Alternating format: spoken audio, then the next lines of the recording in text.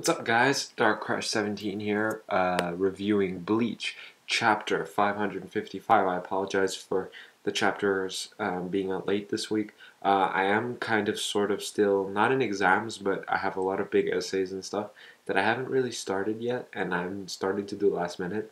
So yeah, that's what's kept me on my toes. Anyways, let's start off with this chapter. Bleach. Chapter 555, a pretty good chapter. I don't really have many complaints. It was titled The Hero, by the way. It was pretty simple. Could have been better, in my opinion. It wasn't too bad. Pretty straightforward. Obviously, as we expected, as we were told last chapter, the person on the phone was Ichigo. And it just so happens that he finished his training with the Royal Guard and finished. And he's coming back to Soul Society to help fight the Vanderbilt. And so yeah, then we were shown, what's his name, Ometsu, or yeah, the god of Zanpakuto there. He tries to like tease Ichigo a little bit, and he expects him to cave in, like, you know, because Ichigo, like, he's so gullible and he falls for everything. And he gets mad like very easily, but instead he doesn't. And he's like, "Oh, I'm a little surprised about that." And then there's the other captain over there. Not the captain. The other Royal Guard. One of the other captains of the Royal Guard. What's his name? Ichibe, I think his name was. Ichibe. Anyway, Ichibe, and he comes and he's showing. He comes up to Ichigo and he's laughing. He's like, "Ho, ho, ho, ho." And he's all like, yeah, Ichigo got more mature. It's not that he got stronger, he got more mature. And he's like, in other words, he got stronger. And he's like, and the other guy's like, really? You had to say that? You couldn't have just... So it was I like that little joke. It was pretty funny. And then he came to tell Ichigo that, like, oh, by the way, the war started 3 hours ago. And at this point, Ichigo fucking bolts down the stairs that Senjumaru, I think, like, created. And as soon as I saw these stairs, I instantly, like, the way they were made, like, I guess the shape or whatever, like, I thought about, and especially how he was flying down them, I thought about Dragon Ball Z. And how when Goku had to fucking go all the way to King Kai's place, or back from King Kai's place on Snake's Way. And I was like, oh my god, Snake's Way, right here. And and so I found that pretty cool. I found that pretty funny. And right before he goes down, what's her name? Kirie, the girl, the one that likes food there, the Royal Guard that likes food. She passes him what do you call those things? A rice ball.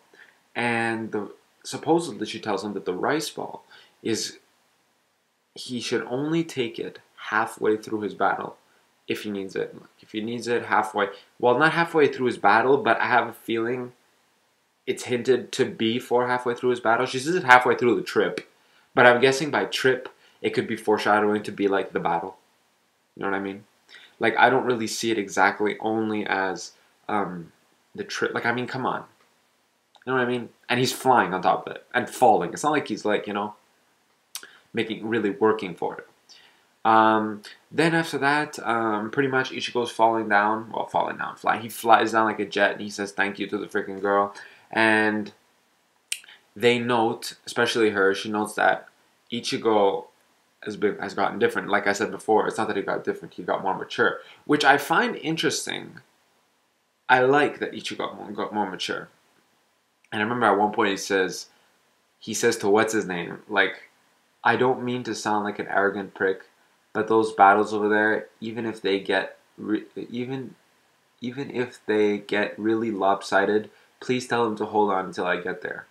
I'll definitely do something about them. Like, I like especially how it was portrayed. Like, when Urahara heard this, you see his face and, like, you noted he knew that, like, Ichigo became more mature.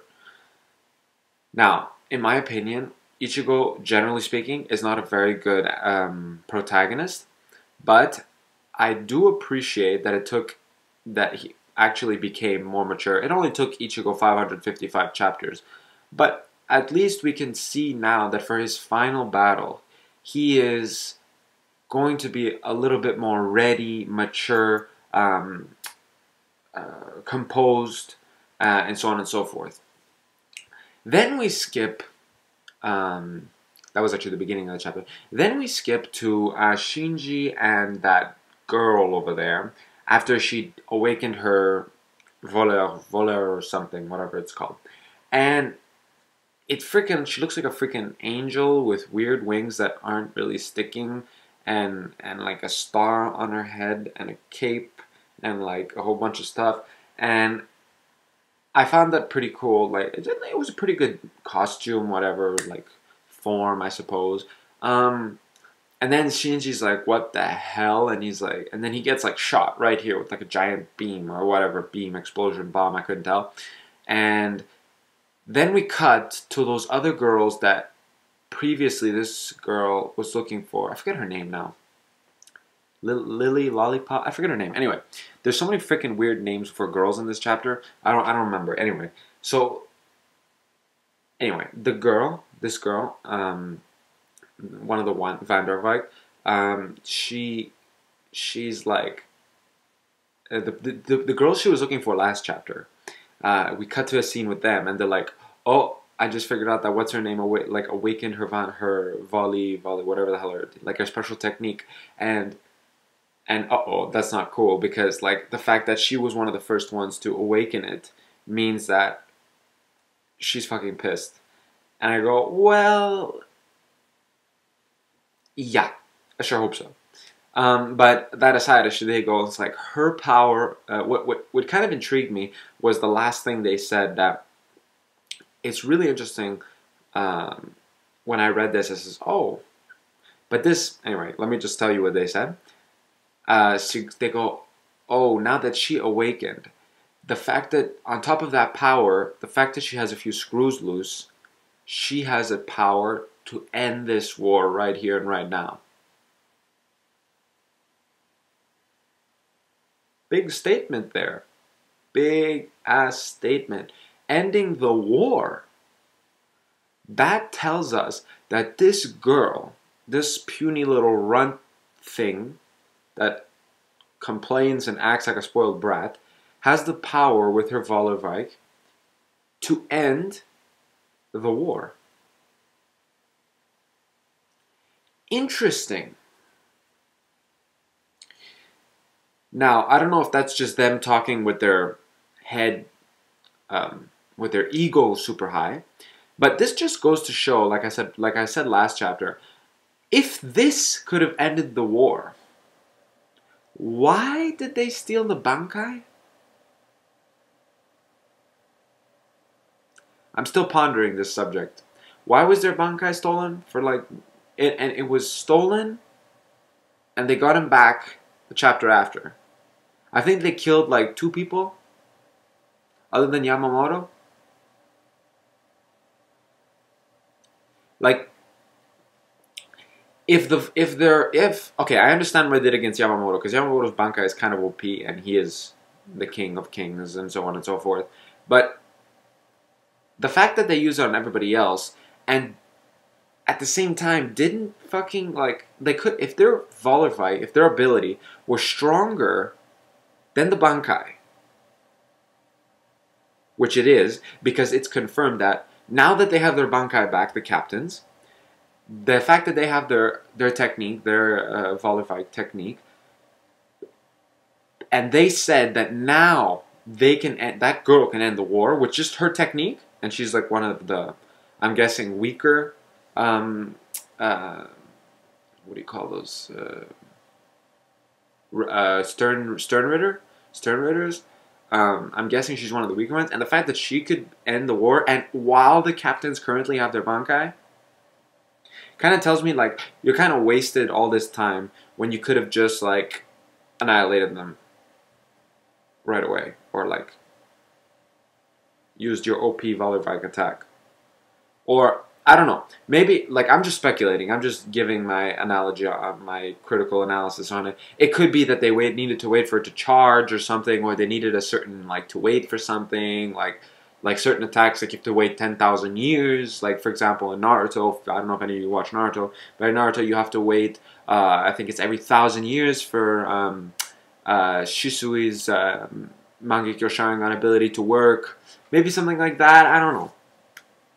Anyways, like I said, we'll see. Overall, pretty good chapter. It ends with that girl like standing like epically. It was actually a pretty epic last scene. It was pretty good. It was pretty well portrayed. The art is always very good, especially like detail wise with Kubo and stuff. So yeah, a pretty good chapter, I suppose. Like I said, though, the only thing is it hindered. Like it kind of just fed more to my argument last week that I had last week about why they didn't just obliterate them right then and there. But whatever, we'll see.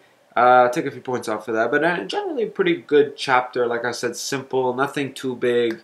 Not really anything exciting other than Ichigo coming with his new clothes to the battlefield now and his two new swords. Well, sword. And yeah, that's about it. 7.5, I think, is a pretty good rating for this week. Can't wait. That's about it for today. Have a great rest of the week, guys. Sorry for the review being out kind of late. Like I said, I was a little busy. Have a great rest of the week. Good luck for you, for those of you who are in exams, in essays, and so on and so forth. And I'll see you guys next Wednesday or Tuesday. Take care, guys.